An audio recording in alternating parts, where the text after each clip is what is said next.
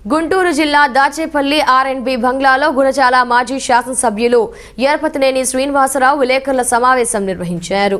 ఈ సమావేశంలో వారు మాట్లాడుతూ టీడీపీ ప్రభుత్వం అధికారంలో ఉండగా దాదాపు 1500 కోట్లతో గురజాల నియోజకవర్గాన్ని అభివృద్ధి చేశామని, కానీ వైసీపీ అధికారంలోకి వచ్చి 7 నెలలు అయినా ఒక్క రూపాయి కూడా అభివృద్ధి నియోజకవర్గానికి జరగలేదన్నారు.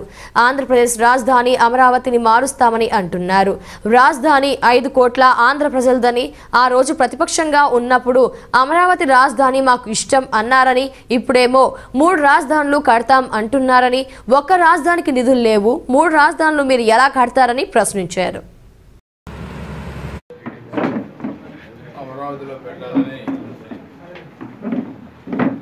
తెలుగుదేశం ప్రభుత్వ హయాంలో నిర్ణయించినప్పుడు ఆ రోజు ప్రతిపక్ష నాయకుడిగా ఉన్న వైఎస్ జగన్మోహన్ రెడ్డి అసెంబ్లీ సాక్షిగా అమరావతిలో రాజధానిని పెట్టడం అవసరం,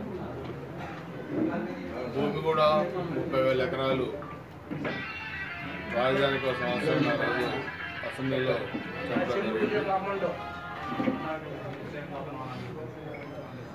ఈరోజు 33,000 ఎకరాలు రాజధాని కోసం రైతులు ఇచ్చారు.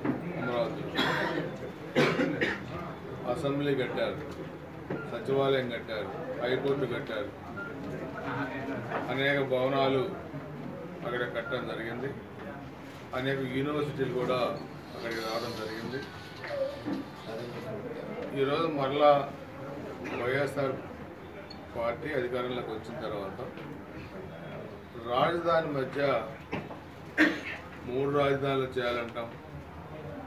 ఇటు వైజాగ్లో అడ్మినిస్ట్రేషన్ రాజధాని పెట్టాలంటాం, హైకోర్టు కర్నూలులో పెట్టాలంటాం. ఇలా 3 రాజధానులు పెట్టాలని చెప్పడం అనేది చాలా దుర్మార్గం.